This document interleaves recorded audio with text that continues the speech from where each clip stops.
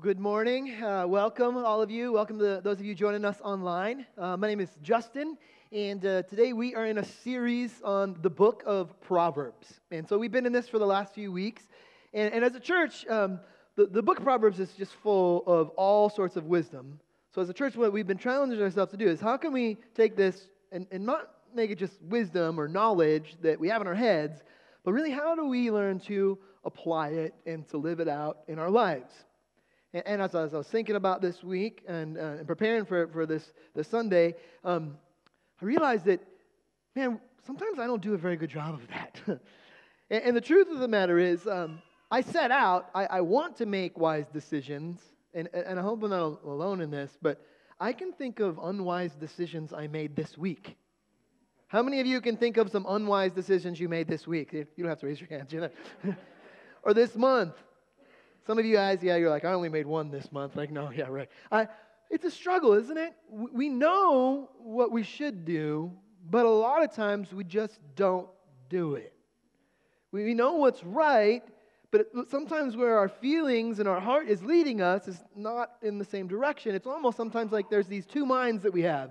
There's the mind that knows, and then there's this other one that feels, and the two sometimes, they aren't working together, right?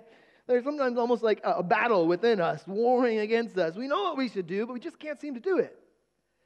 Now, the Bible actually talks about this. In the book of Romans, Paul, he says these words. Let me read this to you and see if you can relate to this. He says, I do not understand what I do. For what I want to do, I don't do it. But I do instead what I hate to do. I have the desire to do what is good, but I just can't carry it out. I do not do the good I want to do, but the evil that I don't want to do, yeah, that's what I do. What a wretched man I am. Who will rescue me from this body that just seems like it's just subject to death? Like it seems like this is just never going to work. I know what I should do, but I can't seem to be able to live it out. And it's a struggle that, if we're honest, that all of us, we've been there. And the truth of the matter is that sometimes, whenever you really get stuck in this struggle, sometimes you get there where you just like, forget it. Sometimes use a stronger F word than that, but we just say, I'm done.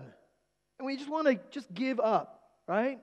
And I've seen people who at one point in time were really committed. They wanted to be here. They were excited because they were seeing that there's a lot of truth and it was changing them up here. But sometimes when we struggle and we can't just seem to apply it in our life, we just give up. And there's people that have given up on church. There's sometimes where we give up on relationships, we give up on our families. And oftentimes when we feel hopeless and powerless, it makes us want to give up. And I think that's where a lot of us are. And even Paul, as he reads this in Romans, or as we read in Romans, he understands that. He says, who will rescue me from this body that's subject to death? But then he says this, he says, but thanks be to God who delivers me through Jesus Christ our Lord. That in the middle of this battle that we face, that there is rescuing. There is someone who can help. There is hope that this war, that are what we know and what we feel in our hearts, that those two can actually come together, that there can be peace. And that's what we're really going to talk about today. And this peace between the head and the heart is something that God has been trying to impart in our lives from the very beginning. You see this from the beginning of the Bible all the way to the end. And we're going to talk a little bit about that, but we're specifically going to focus in Proverbs chapter 3. So if you have your Bibles with you, I would encourage you, pull it up. Follow along. Look at this. I'm going to talk on this, but I want you to really focus in on God's words. I want you to see Him and hear Him speaking through this. So really be focusing on that. But before we begin, would you just pray with me? Let's pray. God, I just thank you for your word. Thank you that we have this opportunity to focus and learn the secret to experiencing peace in our lives. Peace in this struggle that we all face where we know what we want to do, but we just don't do it, and we find ourselves making unwise decisions, and sometimes, God, we just want to give up, and God, we need your help. And God, even as I stand up here and speak, I need your help. I need you to speak. I need your faithfulness to shine through in this message. Be with my words and be with our hearts, be with our minds as we listen to you. God, teach us. It's in Jesus' name I pray. Amen. Amen. So Proverbs 3 begins with the words of Solomon, and he's speaking to his son. He's wanting to pass on some very important things to his son. But in many ways, this is almost like God speaking to his sons and daughters too. This is God's wisdom. He wants to pass this on to his children. And so this is what it says. It says, "My son, do not forget my teaching, but keep my commands in your heart. For they will prolong your life many years, and they will bring you peace, and they will bring you prosperity." Peace and prosperity. It's interesting is that the outcome of this, right, is that long life, peace and prosperity. But isn't it interesting that if you don't experience peace and prosperity, long life is not the thing that you want, right? But whenever there's peace between our head and our heart, and we experience that peace in our lives, all of a sudden long life seems something that is prosperous. It's good. And it says he wants his son to experience this, but in order for this to happen, he says, "My son, this is what I want you to do. First, don't forget." This is the knowledge part. Don't forget the teaching. But then he says, but that's not, it's more than that. You gotta bring the teaching from the head, right? He says, "I want you to keep my commands in your heart." Because that's what will prolong your life many years and bring you that peace and prosperity, to calm that war between your head and your heart. The Hebrew word for peace here, and it says peace and prosperity, it's just this one word, it's shalom. You may have seen it in a movie. It's a greeting that Jews oftentimes will say to each other, shalom, but it's this idea of wholeness. It's bigger than just peace. It's everything working together in the way that it should, within us and outside of us. "So my son, don't forget my teaching. Keep my commands in your heart, for they will prolong your life many years, bring you peace and prosperity. Let love and faithfulness never leave you. Bind them around your neck," your head, right? Your neck. "Write them on the tablet of your heart. Then you will win favor and a good name in the sight of God and man." It affects our relationship within us, but also with God and with others. And the word here for favor is the same word often translated in the Bible as grace. This is the undeserved favor of God at work in our lives, connecting us with God, bringing us peace, but also bringing us peace with each other. This is shalom. It's this wholeness that he's trying to bring about. And the secret, he wants his son to get this. This is what you got to hear. You got to let love and faithfulness never leave you. You got to let them just come into you. Be on your head, be on your heart, love and faithfulness. And I think we read scriptures like this, let love and faithfulness, but we actually read it like this. You just need to be more loving and faithful. Almost like a command, something that we need to do. As long as you are more loving and faithful, then you will experience this peace. And that's not what this says. This peace isn't something that you can just manufacture in your life by something that you do. You can't just make this happen. The word is let love. Let this be imprinted upon you. Let the faithfulness and love of God be imprinted on you. Now, as you read the Bible more and more, you'll begin to see certain things repeated over and over. And this characteristic of God, as God being a loving and faithful God, it is repeated over and over throughout all of the Bible from the beginning to the end. One of the spots towards the beginning where this is said very clearly is in Exodus 34:6. It says this, the Lord, the compassionate. The God who's deeply moved, compassion. He's a gracious God, the compassionate and gracious God, right? It's defining the character of God. He's slow to anger, and then it says these words, abounding in love and faithfulness. So Solomon used these words on purpose because these are the characteristics of God. He wanted the characteristics of God to be impressed upon his son's heart. He says, if you want to experience peace in your life, then the character of God, his love and his faithfulness, they need to be impressed and stamped on your mind and on your heart. It's not something you can do. It's something that has to be done to you. As I was thinking about how I could communicate it this week, I noticed my daughter and her Play-Doh. I thought that's a good way for us to understand this, because how many of you grew up with Play-Doh? Anybody play with Play-Doh? So you can interact with me here. I know you've all played with Play-Doh. You're like, whatever, I'm not gonna interact right now. But we've all seen this, right? You got Play-Doh, and you can mold stuff with it. Anybody here like a Play-Doh master? You can just like craft the most amazing things. No, in truth, if I told you all to like craft me, like make me an image of myself, it wouldn't look nothing like me. If I tried to make an image of myself, if I tried to make a little picture of Jesus on the cross, it would look probably terrible. But the thing that I've seen my daughter has, she has these like little Play-Doh stamps. Like Play-Doh's come a long way since when I was a kid, right? They got all these little tools that you use. And she takes these stamps and she pushes it into the Play-Doh, and then the Play-Doh takes on that exact same shape. And it's a little bit of the idea that Solomon is trying to get across to his son. You need to let the character of God, his love and his faithfulness, press down on your life so it leaves an impression of that on your heart, on your mind. This isn't something that you just try and do harder. In fact, you cannot manufacture love and faithfulness in your heart. They have to be stamped there by God. But sometimes we think we can. In our own power, in our own wisdom, we can just do it. If I just try hard enough. No. We are at God's mercy. We need his help with this. We need help for this. And this is actually, it's not an abstract idea. It's actually something that we all get. It's something that we all understand because all of us have had ideas of love and faithfulness just stamped on our lives. Not because of our hard work or anything we've done. They were just stamped there. All of you were born into families. You got parents. And you learned an example of love and faithfulness from them. You didn't choose that. It wasn't your choice. It was just stamped on you. And that's the reason sometimes we get older, we're like, man, I'm just like my dad, or I'm just like my mom, because it's just there. It gets stamped on us. It's not within our control. That just happens, right? There's other things that are stamped on us. A lot of you are from here in Ireland. We got some people from South Africa here. We got some from Brazil. We got people from all places. You didn't choose that. We got some people here from Dublin. Who would choose that, right? But those things were just stamped on you. They were just stamped on your life. You didn't get to choose it. There's so many ways that our ideas of love and faithfulness and the things that have shaped our heart, they've just been stamped there. And you don't choose them when you're young, but as you get older, you do get to start to choose them, right?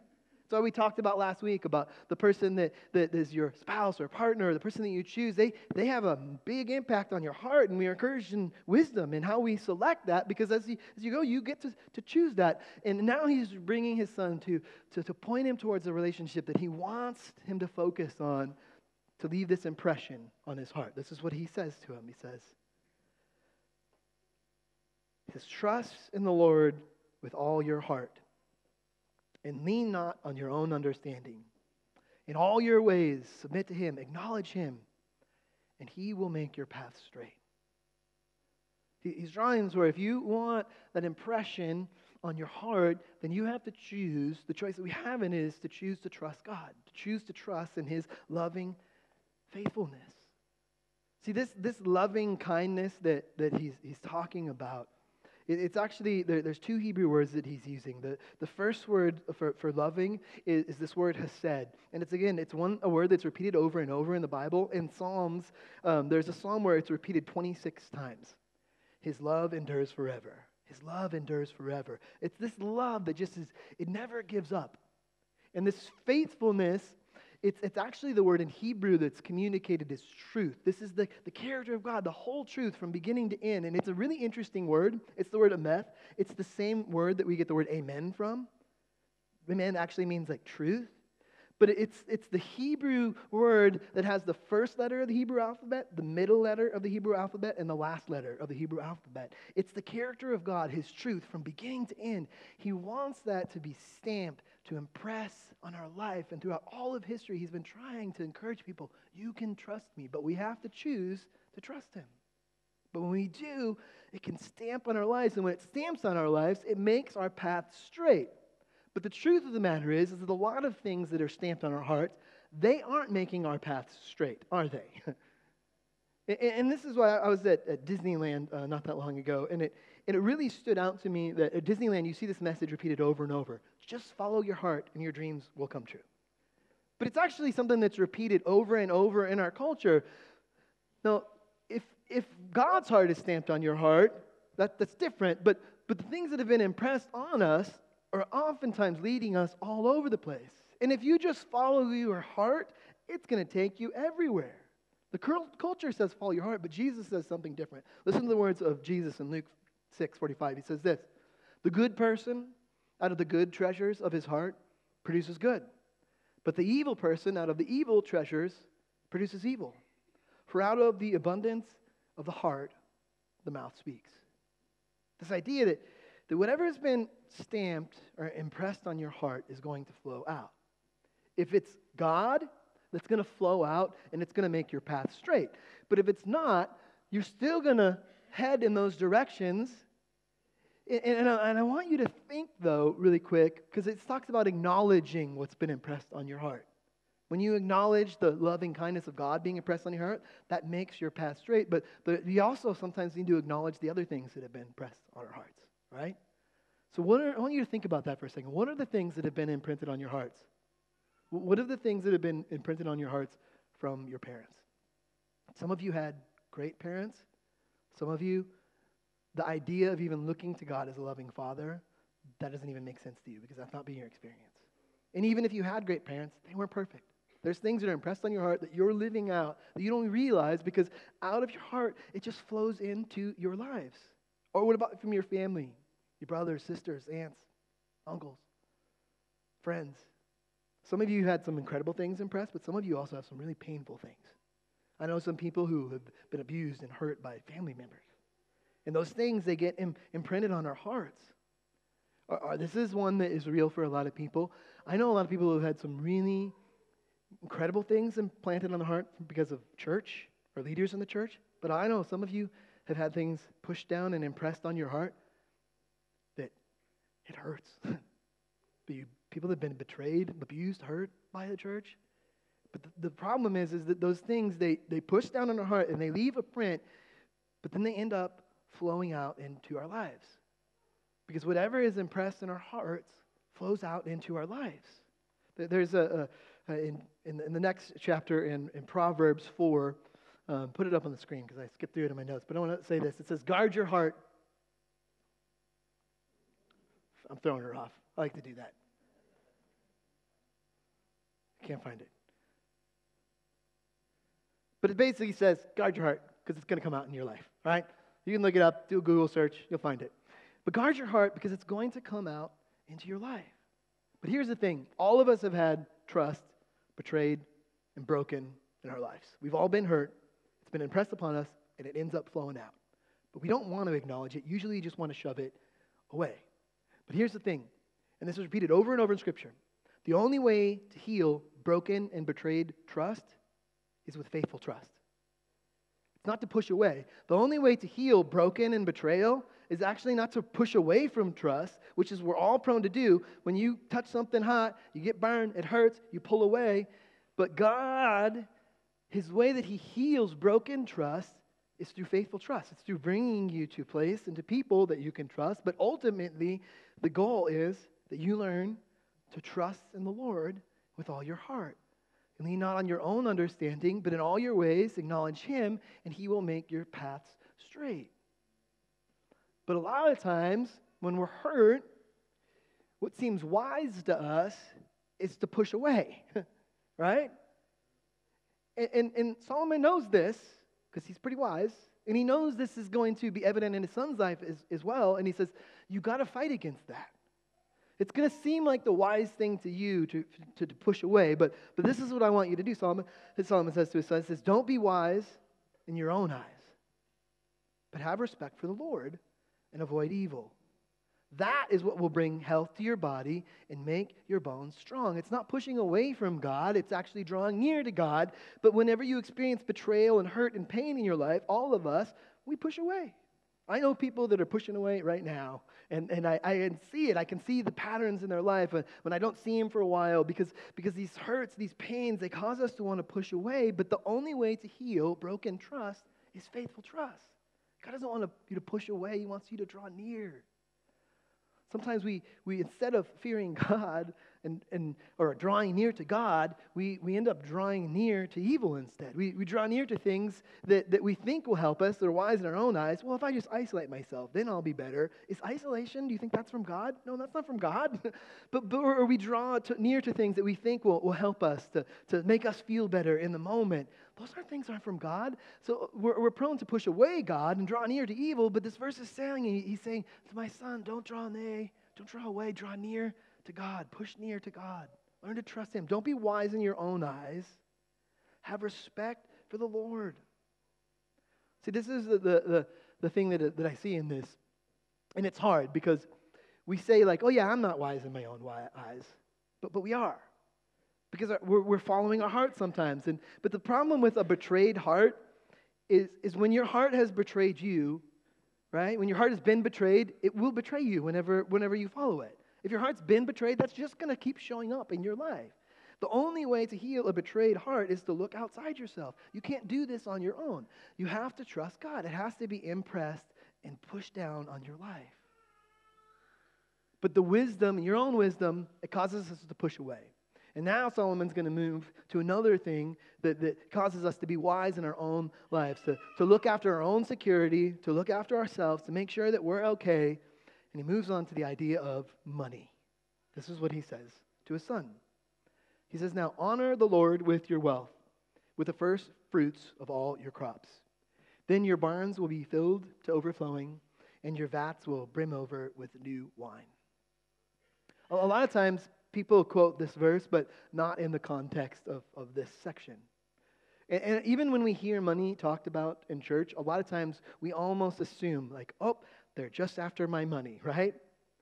But when we put this in the context of this verse is spoken by Solomon, one of the richest guys that ever lived. Do you think he said this because he was worried about money? No. This verse isn't just about money. Solomon knew that the finances, they cause us to focus on our own safety, our own protection, our own security. See, the world tells us that our finances are all about us, but God says over and over that your finances are all about trust. How you spend your money is all about trust. The world says, make sure and look after yourself. God says, no. How you approach money, it's all about trust. And Solomon, he wants to pass this on to his son because he knows his son is going to be prone to trusting his own wisdom, which is going to push him away from others and push him away from God. And he wants to help him to see a discipline that he can put into practice in his life to help guard his heart, to protect his heart from this. And the discipline he speaks of is the disciplines of giving of your first fruits. And it's something that we see repeated over and over also in Scripture. He talks about, in the Old Testament, this is the discipline of the tithe too. It's not just a concept, it's something that you put into practice. There's actually a percentage to it, right? Because we're prone to tricking ourselves in this, right? And he's saying you got to have a discipline in your life where you put God first with your finances. Because this is about trust. Because otherwise you're going to end up not trusting in God and trusting in your own wisdom. This was a very practical way that we can understand this. And we get this. There's another verse in Timothy that says this: the love of money is the roots of all kinds of evil. Some people eager for money, they've wandered away from the faith, they've pierced themselves with many griefs. We've seen how evil money can be. The problem is we just imagine, but not me. It couldn't happen to me. And so sometimes we're very undisciplined in our own lives in regards to money because we think we're immune to this, but we're not. Not even Solomon's son was immune to this. No one is immune to this. Put practices in your life to guard your heart because it will allow you to let the loving kindness of God impress on your heart. It will help you understand that when you look around the world and we focus on our money and us, all of a sudden it's always scarce. There's never enough, right? We wonder how we're going to get the next paycheck. But whenever you start to trust God with it, I promise, and the only way to see this is to try it, it's going to change your perspective. You're going to start to see that, wow, there's actually more than enough. Rather than looking at things as scarce, you'll start to see the abundance of God overflowing. That's what this is talking about. Barns that are just overflowing. It's talking about this new wine. And this new wine is foreshadowing the newness that Christ brings. Because the interesting thing is that just as God asks us to bring our first fruits, He does the same. He gave of His first fruits, Jesus, for us. His overwhelming generosity, He wants to pour it out into our lives. Why? Because this isn't about finances, it's about trust. It's about the character, the loving kindness, the commitment, the truth of God from beginning to end, everything that He is being pressed down on your heart. And when that happens, it changes you. It makes your path straight. It overflows into every single aspect of your life. But we push against it. And I think this last verse really, even for me, this challenges my heart. This is what he says, "My son, do not despise the Lord's discipline. Do not resent his rebuke. Because the Lord disciplines those he loves, as a father the son he delights in." Do you push towards discipline and rebuke? Or do you distance yourself from it? Do you push away from it? I remember a time in college, I was praying with a friend of mine. I think we were going on a trip, right? And he prays as you often do, go on a trip, like the normal things. I mean, let's be honest, some of our prayers, they're like the same every time, right? Like, God, look after us, keep us safe on our journey, watch us, make sure that we, are safe on the road. I mean, we were praying for all these things, but then all of a sudden he prayed for something that was like totally outside of what I was expecting. He said these words, he says, "Lord, discipline me harshly." But actually he said, "Discipline us harshly." That's what he said. So I'm praying with him, and he said, "Discipline us harshly." And my heart went, God, can you just make that him? Like, the us in that? Like, there was something in my heart that the idea of being disciplined harshly by God, I pushed back from that. And there still is something in my heart that sometimes pushes back from discipline, from rebuke. God, actually just be really gentle with me, right? But what amazing faith and trust in God does it bring out in our lives when we say, God, I actually desire your discipline. I desire correction. See, this requires us to trust in something greater than ourselves, beyond our own wisdom, and that is hard.